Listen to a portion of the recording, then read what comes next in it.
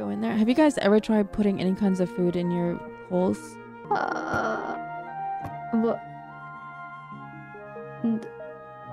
What? Which holes? Which holes? The one in between your labia. Wait, what? Why are you saying this so nonchalantly? No, I've never tried to fuck food before. I mean, just store it, maybe store it for later, like you're traveling, you know what I mean? No, I can't say that I have.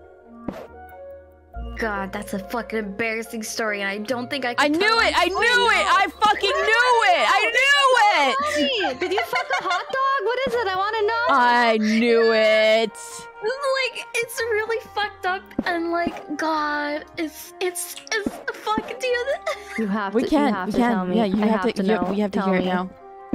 Tell me. If I tell this story, dude, Slim Jim has to follow me on Twitter. Wait, you fucked a Slim Jim? Why? It's worse than that. It's much worse than just fucking a simple Slim Jim. Okay. You fucked a whole pack of Slim Jims?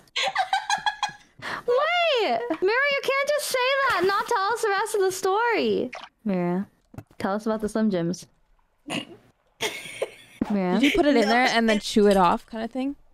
Ew! No! I was like stupid. I didn't know how to do I didn't know things. Okay, so I was using this Slim Jim, but it still had the wrapper on, and I thought that hurt.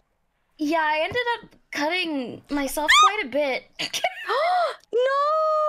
Oh my god, Mira, no! I was like, oh my god, it looked really bad. Fucked myself up with this.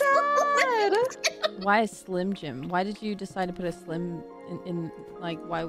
Easily accessible, I guess. Yeah, just a Slim Jim stick. Why did you leave the? I told you. It's a valid question to go to. Says if to ask if you go in there. I left the wrapper on because I thought I didn't want my pussy to be spicy.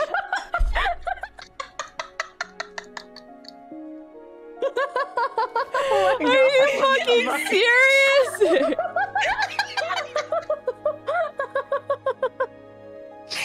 Oh no. Oh my fucking god.